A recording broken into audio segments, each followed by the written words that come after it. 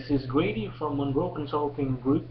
I'm from Industrial Division, and I'm currently working with our client. It's a local company, quite large size of operation in Indonesia. They have several different business under the group, and I'm currently working with one of the subsidiaries that working in water treatment business. And I'm currently looking for a candidate uh, as a process engineer. 5 to 10 years of experience are welcome to apply for this position, and preferably coming from either chemical engineering or mechanical engineering background, and also have experience in water treatment industry, well familiar with filtration system or purifying water system. And the function will be mainly designing, making design for this business.